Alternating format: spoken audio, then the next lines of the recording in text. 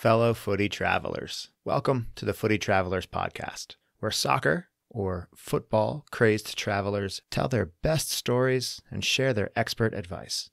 My name's Colin Martin, one of your co-hosts. My buddy Mike and I have been traveling the world for the beautiful game for well over a decade now.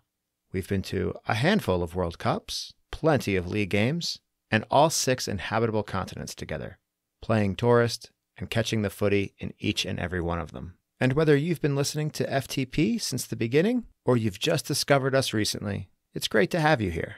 If you love the beautiful game, both on and off the pitch, and you like travel to boot, you are in the right place.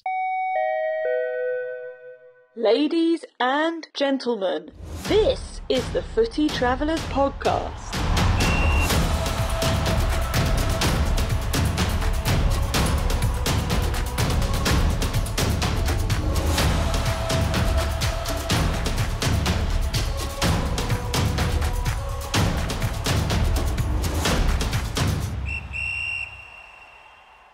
If you listened to our previous episode, you know we've hit pause on creating new episodes of the Footy Travelers Podcast for the winter, ostensibly to enjoy some time with our families and friends.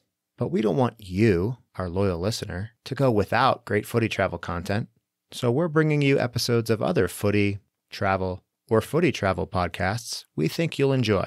Today's presentation is episode 2 of Counterspective, the first season of which was the precursor to the Footy Travelers Podcast. And to be fair, the entire Footy Travelers project in general, I suppose. This episode explores the topics at the heart of Mike's and my trip to Russia for World Cup 2018. The soccer itself, FIFA, of course, and even some exploration of Russian hooliganism. Before we dive in, though, a few reminders.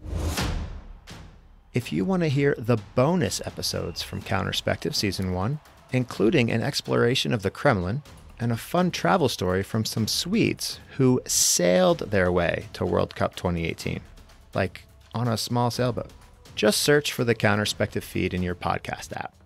We'll also leave some links in the show notes. And if you like what you hear, whether in this episode or any of our over 50 episodes so far, please, please, please leave us a rating wherever you're listening, and a proper review if you're listening on Apple Podcasts. You can also support us by supporting our sponsors, Race to Adventure. Check out the show notes for more on them and the great things they have to offer. Finally, don't forget that the Footy Travelers fan shop is now open. Perhaps you'd like to show your support for the Footy Traveler lifestyle with one of our custom-designed jerseys or a classic supporters scarf. Both are available right now. You can head to footy-travelers.com for a click-through link, head directly to footy-travelers.square.site, or just click the link in the show notes.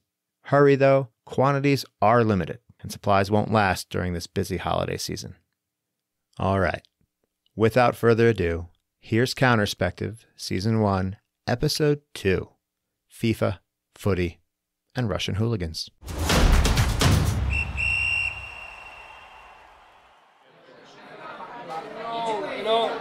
In UK, the teams are owned by different people, right. not by governmental companies. Right, private people. Private people.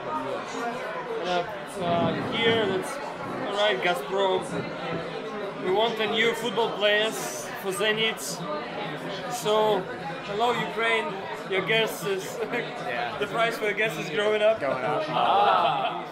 As Mike and I were preparing for our 3rd consecutive World Cup last year, this time in the Russian Federation, the oversimplified stereotype of Russians as a bunch of hackers sitting in a dark, damp basement, waiting for unsuspecting Westerners to tap into their Wi-Fi networks, laid heavy in the back of my mind. My worst nightmare is this all part of this huge grand scheme to get the world into their country, connected to their networks, and then they're like just going to upload a bunch of fucking malware to everyone's devices and they take it back to their home countries and now they're in. But it wasn't just my nervousness around personal cybersecurity that stoked a hesitation to make the trip. There's another federation who was even more responsible than Russia for the tournament's organization. There's a few stereotypes about them too. FIFA, the Fédération Internationale de Football Association. The most dominant stereotype about FIFA is that it operates almost entirely under a corrupt code of bribery, money laundering, and match fixing, as opposed to a code of, ethics. Suffice it to say, it's another stereotype that isn't necessarily untrue. You've probably heard of the corruption case that the U.S. prosecutors brought against FIFA in 2015. There were more than a handful of official allegations, not the least of which were the ones of bribery during the selection process for the host of the 2010 World Cup in South Africa and the upcoming 2022 World Cup in Qatar. All of this is to say that especially after the U.S. men had failed to qualify for 2018, I was primed to internalize the single story of FIFA, the story of corruption, and I found myself fairly hesitant to support an organization embroiled in scandal. But can you really enjoy top-tier or international soccer anymore without the suspicion of corruption or scandal? Would my individual boycott of the game I've come to love really be worth anything in the grand scheme of things? Maybe. I guess the better question is, am I willing to forego such an epic experience to make a statement that would almost definitely fall on deaf ears? From my perspective, when it comes to top-level football, whether it's clubs like Manchester City that are privately held, or ones like Zenit St. Petersburg from the opening of this episode that are owned by government-held gas companies like Gazprom, it's hard to argue with the idea that sometimes money buys success, however you earn or collect it. Here, that's all right, Gazprom. We want a new football players for Zenit. So, hello Ukraine. Your gas is the price for your gas is growing up. This is Alex. No, I'm joking. Of course, they've got enough money to pay for Zenit. They don't need to increase the prices for Ukraine, but that's funny. Alex is one of the founders of Bakunin Brewery, based in St. Petersburg, and runs an awesome bar, Rockets and Bishops, both of which we'll revisit in a future episode. Mike and I spent a good amount of time at Rockets and Bishops, learning about the Russian craft beer scene, but also all sorts of things about modern Russian culture from Alex's perspective. Nice. Alex. Mike. Colin. Colin? Colin, yeah. Right. Nice to meet you. Welcome to my bar. Eventually, I looked past not only the potential realities embedded within Alex's joke about Gazprom and Zenit St. Petersburg, but my prejudices towards FIFA, and I decided to follow through with our plans. Well, who am I kidding? These World Cup trips have become a bit of a pilgrimage with one of my best friends. FIFA or not, I was always going to make the trip. So instead of boycotting, I went into the experience curious to find out what Russian citizens thought of their country playing host, and what sports looked like for them beyond soccer. And if I'm being completely honest, I kind of wanted to find out how true some of the stereotypes about Russian athletes are. Open-ended, what comes to mind? Drugs. If someone says Russian sports, the first thing I think about is Ivan Drago. But I also know they like to take some of the steroids. That is the first thing that comes to mind when you talk about Russian sports is bodily enhancing materials. I'll tell you up front, juiced Russian athletes didn't really come up during our time in Moscow and St. Petersburg. In this episode, we take a look at some other stories Mike and I heard about Russia and its sporting ways. These are the stories that gave us a new and distinctive perspective of Russia. This is Counterspective.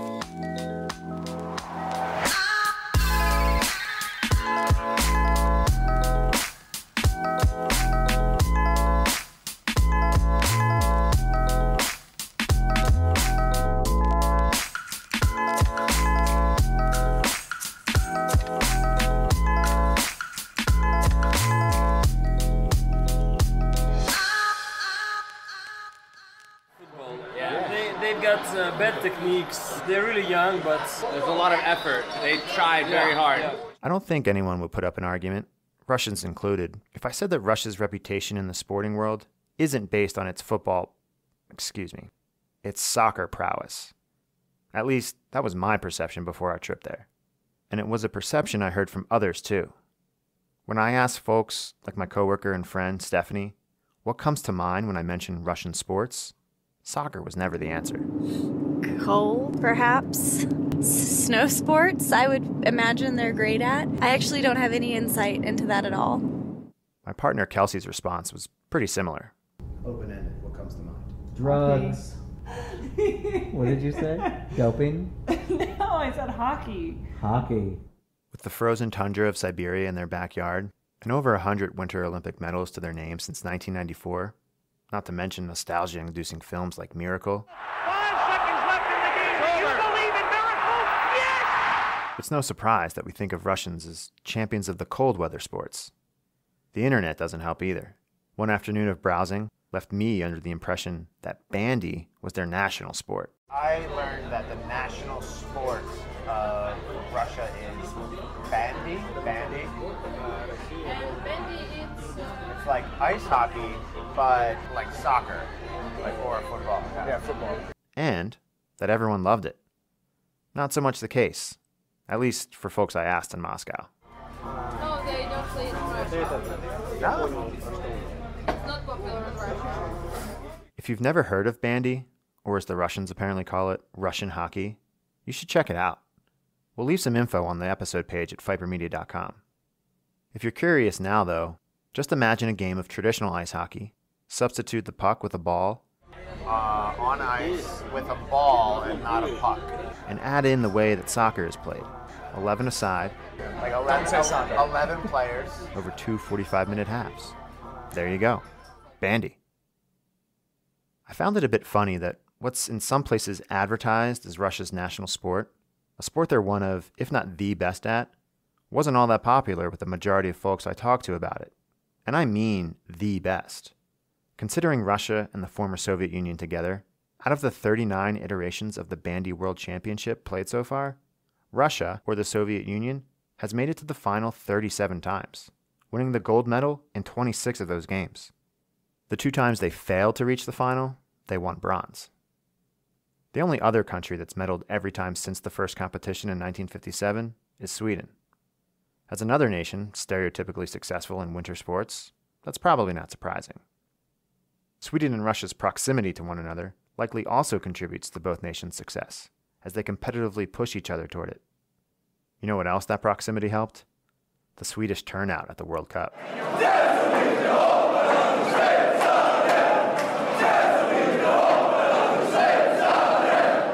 Their presence was strong in St. Petersburg.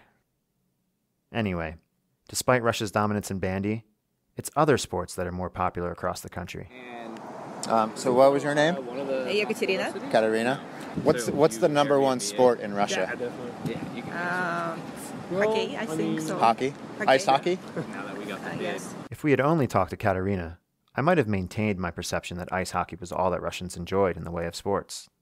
But as we talked to others, I started to realize that football, soccer, was right up there next to hockey. Here's Alex again. Soccer is not the most popular sport in Russia. No, it's quite popular. It's quite popular. What's the number more than one? hockey? Huh? More than ice hockey? Oh, sure. Ice hockey is nice. Yeah. I prefer ice hockey. Yeah. But football is very popular. Sure, it was easy to see the popularity during the World Cup, and perhaps it was exaggerated because of the tournament, especially that evening after Russia beat former World Cup champions Spain. Penalties will decide. Akinfeev saves! It is Russia's party, and the party goes on! Russia roars as one! But listening to Alex, you got the sense that soccer has only been gaining momentum lately, and that a younger generation of players, despite their inexperience, is inspiring hope in Russia's national team. Young Russian guys were playing very powerful football. Yeah. They've got bad techniques. They're really young, but There's a lot of effort. You know, teams like Russia that are inexperienced or maybe young or very young. or not These are guys not are very skilled. young. Yeah. 5 years ago, Russian team consisted of 11 tired millionaires. Tired millionaires, huh? From Zenit, from Spartak, from Dynamo. Do you think that this result will encourage the country to support soccer and football in Russia more? Sure. Yeah. As Alex attested, Russia isn't great at soccer, but it's nonetheless very popular. More so than bandy, and apparently right up there with ice hockey. And really, depending on how you measure popularity, you could argue that soccer, as the most watched sport in Russia, is the most popular. And so, while we might see Russia as juggernauts of cold weather sports like ice hockey, As fans and spectators, Russians share in this global appreciation for the beautiful game, which to me is what makes an event like the World Cup so unifying versus, say, the Olympics. Mike shared his thoughts on this on one of our first nights in Moscow. When you talk about comparing the World Cup to the Olympics, there's no comparison because soccer is its own language, and the Olympics is a nationalistic event based off of sports that people typically don't follow. With soccer more popular in Russia than I was expecting, I became increasingly curious to hear how the Russians felt about hosting the tournament in their country. Some folks, like Boris, another friendly guy from Rockets and Bishops in St. Petersburg, testified to the happiness that a collective population can feel as host to this great world party. Everybody, no matter who you are, no matter what's your job, no matter how much money do you have, and all this, just everybody is insane happy. Passionate about that, and nothing else matters. Playing host to a World Cup is great, but it's even better when your team wins. As someone who's witnessed firsthand both the thrill of victory, it's on here now, the goalkeeper's beaten, and South Africa have their first goal! Sipiwe Shabalala! And the agony of defeat that a host nation can feel. This is quite astonishing! It's all over now! It really is all over for Brazil! I can say that even for visiting fans, the whole experience is much better for everyone when the host nation does well. People are, as Boris says, insane happy. And so for Russia, the deeper they went into the tournament, the happier people seem to be.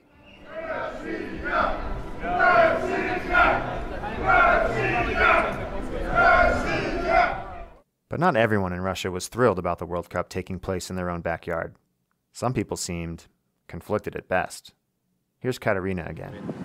Do you think all the Russian people, they like having the World Cup in their country, or? For us, it's like some kind of holiday, some celebration or something like this. Really have any. But to be honest, I was not for World Cup in Russia. Really? Yes. Why? Because Moscow is a very crowded, and foreign people is more crowded. Right, exactly. So I don't like it, and but everything organizes very well, so it's good. Which made me wonder, was there anyone in Russia as suspicious as I was about FIFA and its stranglehold on the world's most popular sport? Or did everyone see things completely different? Did people wonder as much as I did just how well organized the tournament was? Again, it's tough to argue with the rankings. Russia's not particularly a strong side these days. But home field advantage can be a strong factor. I don't know. Am I being overly cynical? For me, for example, how Russian team play now, they're not a good team. They can't win. But you see what happened. So do you think someone paid money somewhere? Yeah? I think so. So many money, so many corruption. Oh. Yeah, we know. Yes, we've heard, The stereotype about corruption in Russian athletics and their state-sponsored doping tactics is based in plenty of reality. At least enough reality that the Russian Olympic Committee was suspended from the 2018 Winter Games. And if you listen closely enough to that single story about Russian athletes, coaches, and officials, you can start to make out a residual stereotype that all Russians are complicit in the matter, that they're fully on board with the whatever-it-takes attitude and support their nation's use of less than honorable strategies. But if you talk with and listen to them, the average Russian citizen that is, you're reminded of the danger of the single story. I think it's just prestige for the country, and plus it's another chance to steal so much money, on me, but I'm quite pessimistic about all this. That's a friend we made during our trip. For the sake of not throwing her under the bus for calling out that possibility right there, we'll call her Mary. You'll hear from her later in the podcast as well, but I wanted to introduce her now because her comment is an appropriate warning against going too far with stereotypes. Not all Russians support institutional cheating. But, as Mike and I learned during our 2 weeks in Moscow and St. Petersburg, many Russians are passionate and proud of their athletes. Perhaps it was that passion and pride that drove the team deeper into the tournament than anyone had expected. They're competitive. They're contenders. Wouldn't it be the same for any host nation? But even if you take the doping away, they're contenders. Just as we do here, right? Like, sports means something to us. Like, they're part of our American identity. It's the same for them. There's no difference. You remember Brad, my buddy who was a little worried that if I didn't play my cards right, I might not make it back. Just be careful, please. The people who love you, like, really love you, and if you're gone, it's a lot of pain. I'm not wholly concerned. I'm proud of you for going on this trip. I think it's a love of sport that drives you there. But do be cautious about you're not in where you think you are. It was, and it is, a love of sport, a very specific sport that drives me to travel and experience tournaments like the World Cup firsthand. It's that love of such an internationally unifying game that has exposed me to new cultures and how fans from different nations get up for their country. Except that before this last trip, even with 2 previous World Cups under our belts, I didn't feel like I had a good sense of what Russian fans would be like. In my conversation with Brad and Kelsey leading up to my departure, I wondered if they had any insights. Turns out, we were all equally curious. You know, it's interesting because I feel like I could answer that about certain cultures. I can't answer that about Russians because I've really never interacted with Russians before. I don't feel like they travel that much. We've never, like, run into them. And just while we're stereotyping, like, they're easy to spot, tracksuits and... I think each country has their idiosyncrasies when it comes to fanaticism, and that only becomes more prevalent in size. And so while we can't sit here and think, okay, how are Russian fans, because we've never seen them in multitudes, I think when you're there, you're going to see how Russian fans are. And I'm curious to know how that is. We will see. For sure. Yeah, because they'll be braced by their numbers, right? Absolutely. Their behavior gets, While I certainly didn't have much exposure to the idiosyncrasies of Russian soccer fans at previous World Cups, and while Kelsey and Brad had just as much awareness as I did to offer, the truth is, I had heard one story about Russian soccer fans. In fact, it was one of those single stories about a group of people that might make you avoid them altogether, at all costs. But this wasn't a story about just any group of sports fans. I'm talking about Russian hooligans. What is the biggest thing that you're sort of worried about? Honestly, the hooliganism. They have a really strong and deeply rich culture of hooliganism in Russia. And a lot of it is around international teams that they rivals with. England versus Russia. England specifically.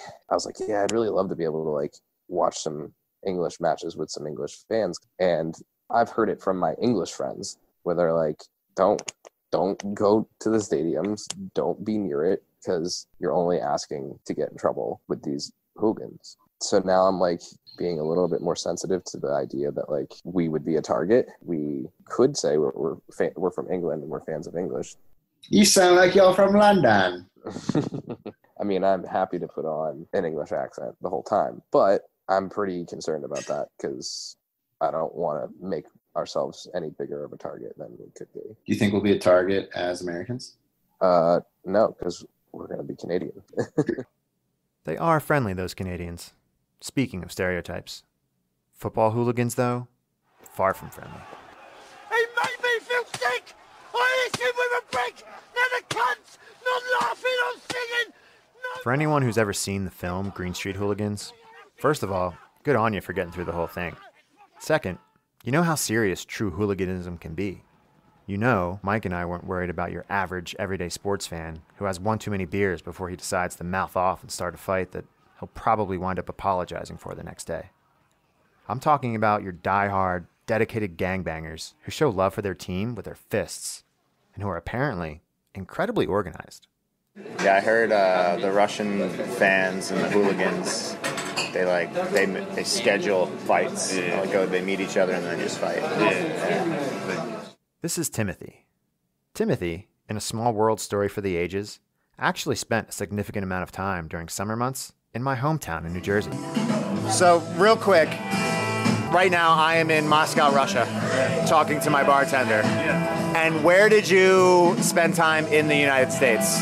Sicklerville. Sicklerville. What state is that? Where is Sicklerville? This is amazing. I grew up in Sicklerville, New Jersey. Nice. And yes, Timothy was also a bartender that we befriended. No, I'm sensing a sub-theme here too. But hey, I did say that this season would be a bit of a travel blog from a World Cup tourist's perspective. I guess the stereotypes about us and our drinking habits aren't entirely untrue either. So we're not the only ones. Yeah, it's just that you come, you spend a whole day drinking, the next day you're out. Disregard jet and then the next day you have to start So again. you spend, yeah. And then It's you just start very much it's an up and down. Very much a roller coaster. That's Louise. Whoa, hold on. I'm getting totally sidetracked here. We'll get back to Louise in another episode. Sorry. It's just that we were talking about Timothy and New Jersey. I think I got a little excited. Okay. Timothy, tell us more about Russian Hooligans. But before it was much worse. Just Matthew. Do people die? Yeah. Before, yeah. Like before, they can take in knives and like everything. Right now, just hands. If you fall ground, they're not gonna touch you anymore. Okay. Before it was crazy. That's crazy. Yeah. It was that before scenario that was probably my worst nightmare when it came to hooligans. Walking somewhere after a game, making a wrong turn, and being met by a menacing group of guys who would immediately pick up on our lack of Russian language skills. All of a sudden, there's a knife in my stomach, and next thing I know, I'm waking up in a moldy, stark hospital room, wondering if, and maybe even hoping, I would just die. I had very low expectations for the Russian healthcare system, and it sounded like I wouldn't have wanted to prove myself right. Here's Boris again. What's the healthcare like in Russia?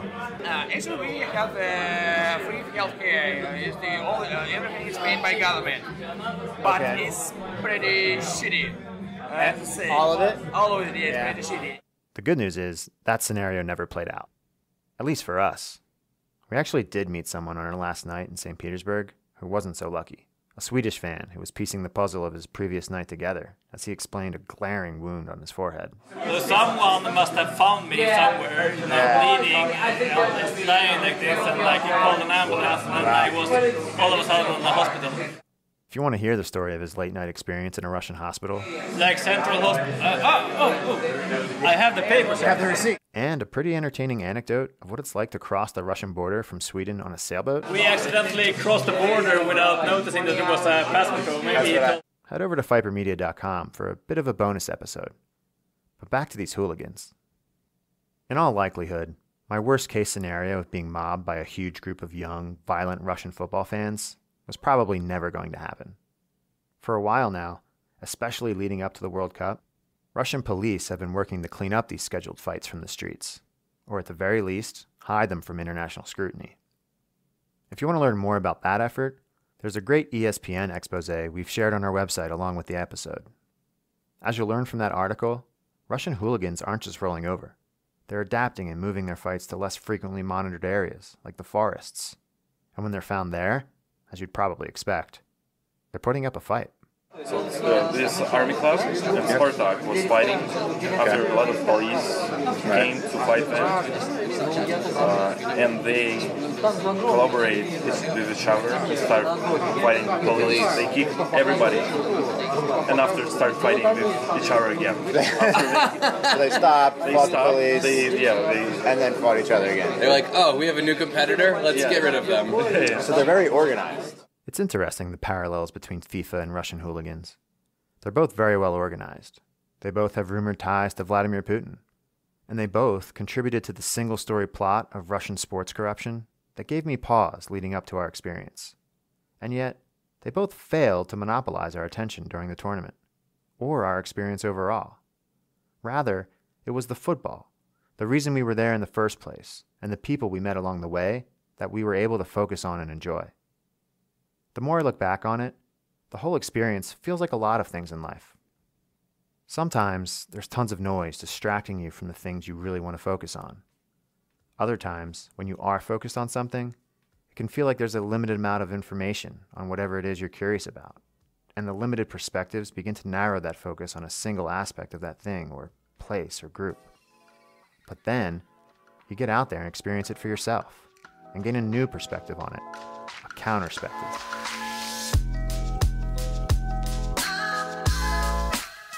In our next episode, We continue to explore the counterspective Mike and I gained on Russia by recalling our experiences with those other elements of World Cups that we get excited about. For example, I don't know, those drinks. Vodka time. But more importantly, the drinks we had meeting great people. Очень приятно. Очень приятно. Nice to meet you guys. Yeah, nice to meet you. And maybe even a particular subset of people that Mike was especially looking forward to this time. I'm like fascinated by Scott's whole, like, I don't know what he say. He was just like Russian women love American men. Maybe. We'll see.